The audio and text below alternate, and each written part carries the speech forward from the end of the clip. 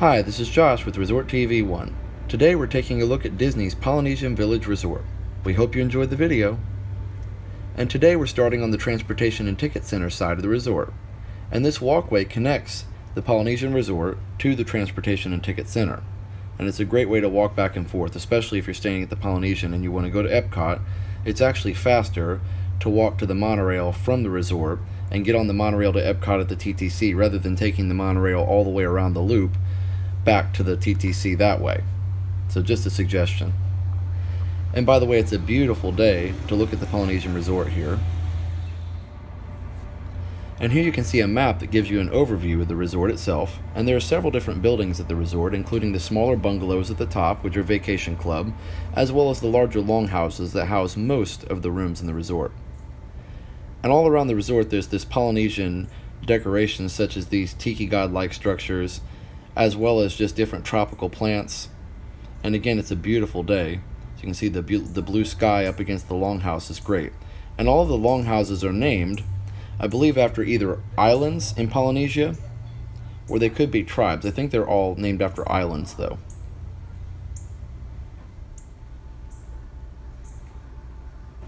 This is one of the entryways to one of the longhouses. And again, the vegetation is just so lush and just makes you really feel like you're in Polynesia, Hawaii, any of those type of places. And these longhouses are named longhouses because they are very long. And of course, they're much longer than the longhouses that the Polynesian culture used to build, but they're still reminiscent of that. You can see the signs pointing to different locations in the resort. These paths are so pleasant to walk down, and this is why it's one of my favorite resorts. Because it's a resort that you can just walk around and it just instantly relaxes you. You feel like you're in a tropical paradise because you are. And so we'll continue down the path a little while here. You can see one of the other longhouses on the left. And there are a lot of green spaces where they just have a lot of open green grass, which is very calming and peaceful as well. Now you can see a nice sitting area. And again, the beautiful blue sky. And some of the taller, skinnier trunked palm trees there. I'm not sure on the exact varieties of all the palm trees, but I do enjoy looking at them. And here you can see another one of the peaked roofs of one of the longhouses here. And you can see it's connected in the middle there to another peaked roof.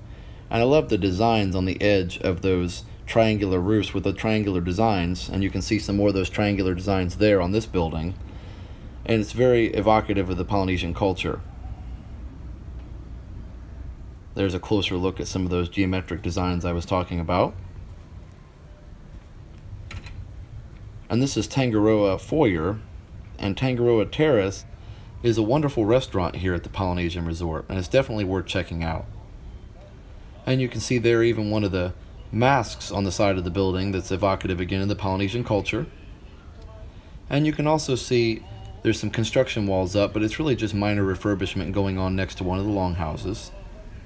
And I can't resist showing more shots of this beautiful blue sky, which really brings out the colors in this wonderful resort. And here's the entrance to one of the quiet pools.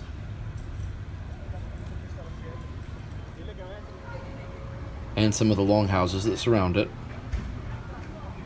This courtyard here where this pool is very peaceful. And there you can see the entrance to the quiet pool itself. When we say quiet, that doesn't necessarily mean it's super quiet. It's still a large pool, but it's maybe more quiet than the main lava pool, which is behind the Grand Ceremonial House. It has a lot more play areas for kids and things like that. And there you can see as we walk around this quiet pool, you can also see the Grand Ceremonial House with all the lean-to style lumber there on the top. And we'll look at that again in a little bit. And here's a look at this pool. And you can see some of the cabanas with the triangular roofs there, as well as again some of the very nice and lush vegetation there. The architecture, even throughout these pool areas, is very harmonious with the rest of the triangular theming of the rest of the resort, and I really like that they've taken the time to do that. Well, now we're out in front of the resort itself, the main entrance, and I told you that we started on the Transportation and Ticket Center side, and this is the main entrance now where people arrive by car or by bus. And I love the tiki torches that are featured throughout the resort, as well as these very lush ponds with the waterfalls there. Of course, the main waterfalls in the Grand Ceremonial House that used to be there are gone now. However, we still have this lush area here in front of the main entrance, and it's very pleasant to look at.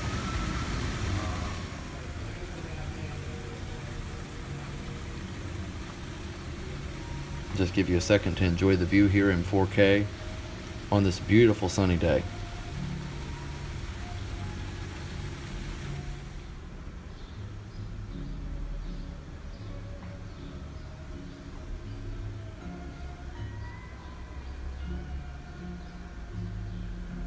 And more of the tiki style decorations there.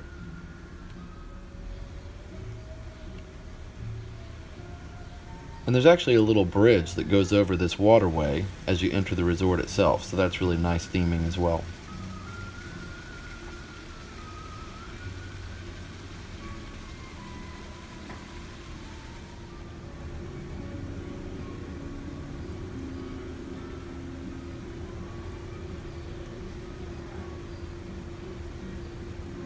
And it's just so peaceful here.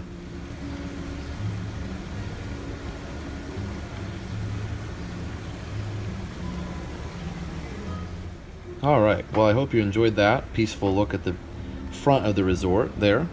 And now we're going to go into the main entrance here. This is the main lobby, the Grand Ceremonial House as it's called. And if you remember, it used to have a gigantic water feature in the middle with waterfalls on 4 sides and all kinds of tropical plants and vegetation, and unfortunately I guess they felt that the lobby here in the Grand Ceremonial House was too cramped, and so they took it out in favor of this much smaller water feature, which is nice if this had been the only thing that was ever there. Unfortunately, it's a little bit disappointing compared to what was there before. I still love the resort, it's still my favorite resort. However, I am very disappointed that the main water feature in the Grand Ceremonial House is gone. That's one of the things that I don't mind change, but that's one of the things that bothered me the most, one of the changes that has bothered me the most in recent years. And here's kind of an artist rendition of what the resort looks like. And it's nice that they've actually included the bungalows there in the back. And you can even see the castle and some of the Magic Kingdom. You can see Big Thunder Mountain and also Space Mountain there in the back, so that's a nice touch. I do like the decorations there hanging from the ceiling, as well as the skylight there that covers the whole middle part of the lobby. That's nice as well. And we'll show you some of the features of the lobby here in the Grand Ceremonial House. We'll look at the main shop there in just a minute, but let's look at the rear of that water feature. There's actually no water on the back side of it. It's just a water fountain in the front, but it's still nice. It's just a lot smaller than the original. And this is the main shop on the first floor of the resort. I love the play on words there, boutique-y. It's kind of a nice creative thing there that they've done. And this is more of a clothing shop. They've got lots of different merchandise here, but it's mainly clothes and accessories and things like that. And there are a lot of different options and a lot of very nice Hawaiian or Polynesian style apparel, as well as actually themed merchandise from the Polynesian Resort itself. But it's different than a lot of the shops in the Disney property here. And you can see some of the tiki god decorations here. I love that one. He's kind of looking through the window, almost a little creepy, like he's watching you. It's kind of funny. So just an overview of some of the merchandise here. And I do like in some of the shops like this one how Disney really does take the time to actually have different types of merchandise and that it's not all the same. There have been complaints in the past where merchandise is similar in a lot of the shops, but they've done better in this case. And by the way, this is one of my favorite tiki decorations here. He looks really happy, or crazy, I'm not sure which, but either way I think it's a lot of fun.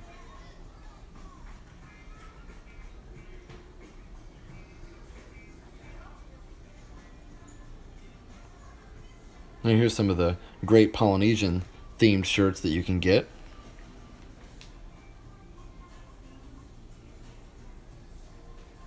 And it's neat on the ceiling, the torches kind of flicker and flash too.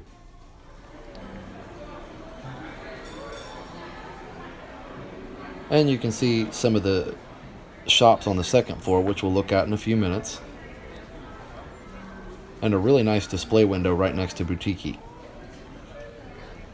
And also right next to Boutique, you'll also see Disney Vacation Club. Of course, they have to have that here because they have the Vacation Club bungalows, and you can see there's a demonstration area there where you can go in and talk to a Disney specialist about Vacation Club if that's something you're interested in. And now there are two main stairways that go up to the balcony or the second floor of the Grand Ceremonial House, and this one is the one right next to Ohana. And this stonework is beautiful, and it's kind of what forms the border between the stairway and Ohana itself. And you can see just over the plants there, that's the Ohana restaurant. And if you remember from the Stitch movie, Ohana means family, which is very fitting for a restaurant like Ohana that actually serves the food family style.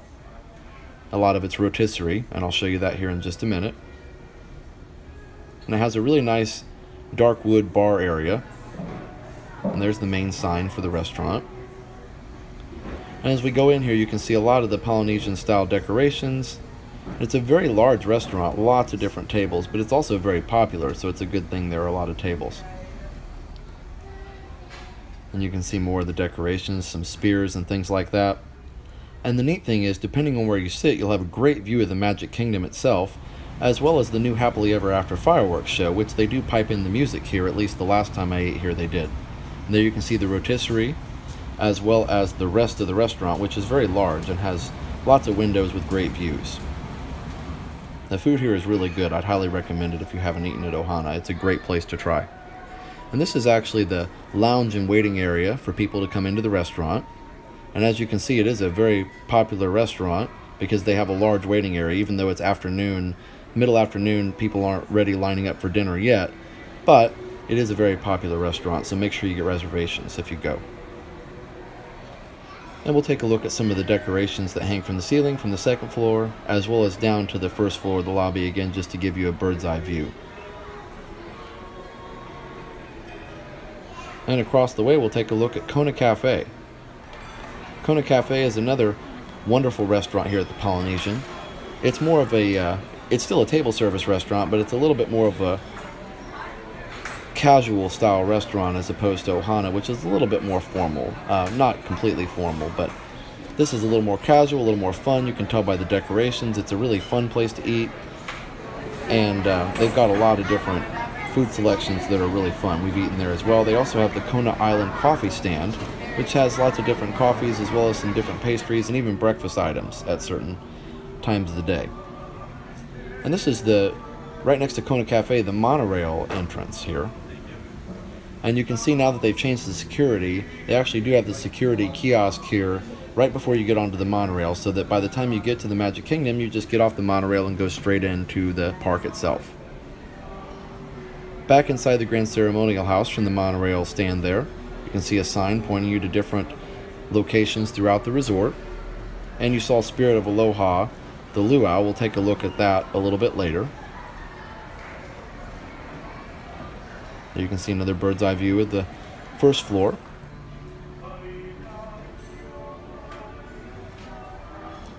And there's another shop here in the Grand Ceremonial House. This one's called Moana Mercantile, and it's divided into two sections. This section is more for children's merchandise. There's a lot of toys, stuffed animals, kids' clothes, even fun dresses for little girls and toys for boys, all kinds of great stuff. And I love the theming here. You can see the lean-to roof over there, as well as some of the netting and the thatched roof over the cash register here. It's a lot of fun.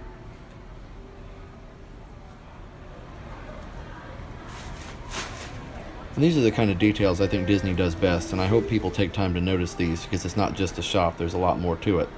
And this is the second part of Moana Mercantile. It's called the same thing, but this section is all about food.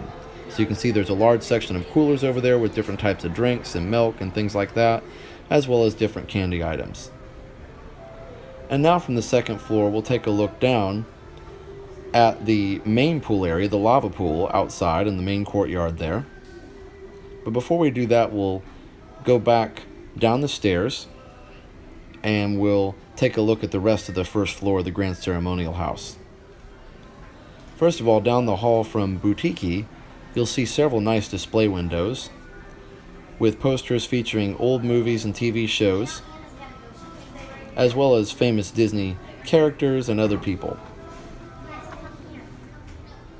And there you can see Walt and Lillian. Looks like they had their own Hawaiian vacation. They look a little concerned in that picture about something, or maybe they were just relaxing, I'm not sure, but it's nice to see Walt and Lillian either way.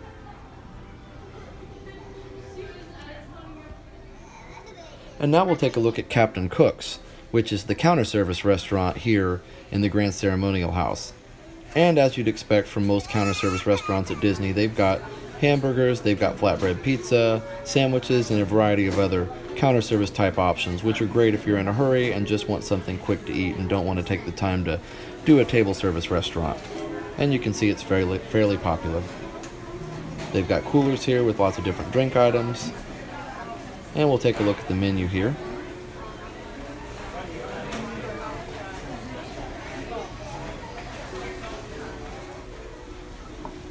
And they used to have Dole Whip in here, but that's been moved outside to the Pineapple Lanai, which we'll take a look at here in just a minute. Another look at the eating area here. And outside Captain Cook's, there's this beautiful painting depicting sea life and different divers. Now we're going to go down this hallway, which leads to Trader Sam's, which is a great bar. And we actually did a video on that a year or two ago, so take a look at our channel for that. But in the meantime, we'll take a look at Pineapple Lanai, which is a great place to get Dole Whip. They've moved it outside. It's a little bit easier to get to, and there's a nice eating area with some tables around so you can enjoy everybody's favorite treat, Dole Whip. And now we're outside, just behind the Grand Ceremonial House in kind of a courtyard area here. On this wonderful day, you can see barely a cloud in the sky, and you can see the volcano part of the lava pool. And I love this courtyard. This grass in front of me looks just about perfect because it's actually a type of AstroTurf. And you can even see the castle there. Great look at Cinderella Castle. And this is a look at a banyan tree, which is right behind the Grand Ceremonial House here. And these banyan trees are known for having their trunks segmented like you can see there. It's a really neat look and a very interesting type of tree. This is the back of the Grand Ceremonial House, and you can see the back of Captain Cook's restaurant there. And we'll take a look at the main pool, which is called the lava pool, and you can see it's a volcano type formation there that's actually part of a water slide, as well as the main pool that kind of looks out onto the Seven Seas Lagoon. Before we look at the pool though, we'll take a look at the back of the Grand Ceremonial House, and there you can see the big timbers there at the top of the house itself, giving it that distinctive lean-to look. And the waterfalls are beautiful there on the side of the volcano there, or the mountain. You can even see the Grand Floridian off in the distance.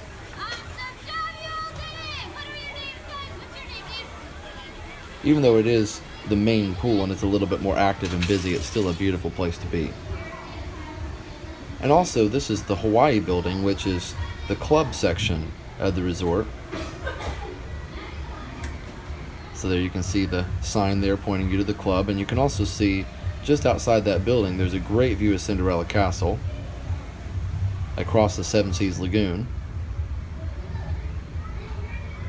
And from this beach is a beautiful view of the Grand Floridian, as well as the bungalows, which are the vacation club part of the resort. And there's another view of that Hawaiian longhouse there. And there's a beach here, but you can see again the ropes up to make sure people don't get in the water, and that's important. Now you can see the fire pit, which they do events there on certain evenings, so marshmallow roasts, I believe, and campfire stories and things like that. And you can see the boat dock where you can catch a boat to the Magic Kingdom.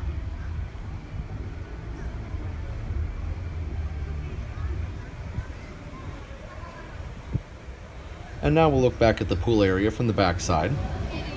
And you can see a great view again of the Grand Ceremonial House there with the timbers in the lean-to style.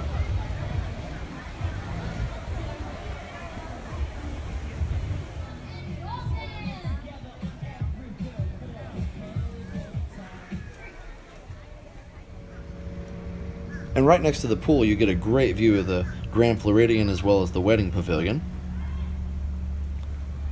And here's another look at some of the other longhouses, and these longhouses actually surround an inlet where you can rent boats. It's almost like a harbor here. And it's very beautiful the way they've let the water on this inlet come all the way up to the buildings. And you can see the small watercraft there, as well as the Grand Ceremonial House in the background again. And here's the marina, the Seven Seas Marina, where you can rent the boats. And here's the menu that shows you the boat rental prices.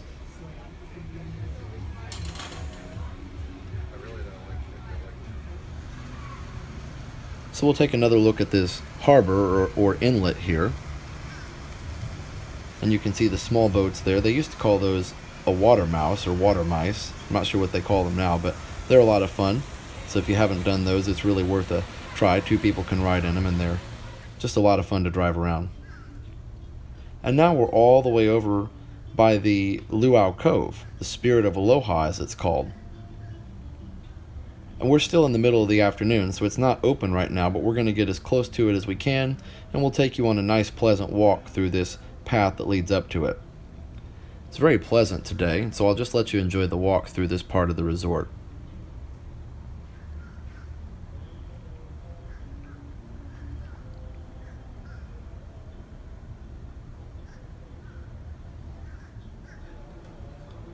And there's the main sign for the dinner show.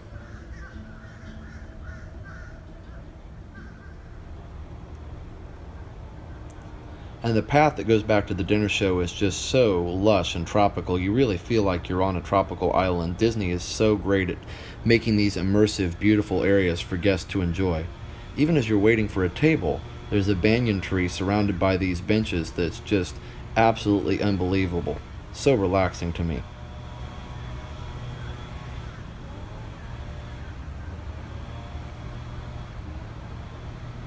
And there's the entrance to the luau itself. You can see the sign, Spirit of Aloha, and that's the main stage area. But because it is closed, we won't be able to go in right now. So we'll head back towards the main part of the resort. Well, that's it from Disney's Polynesian Village Resort. We hope you enjoyed the video. Have a great, big, beautiful tomorrow. Bye-bye. Now that you've finished watching this video, make sure you're subscribed so you can get all the latest updates, and also check out some other great videos on our channel. Thanks for being a part of the Resort TV 1 family.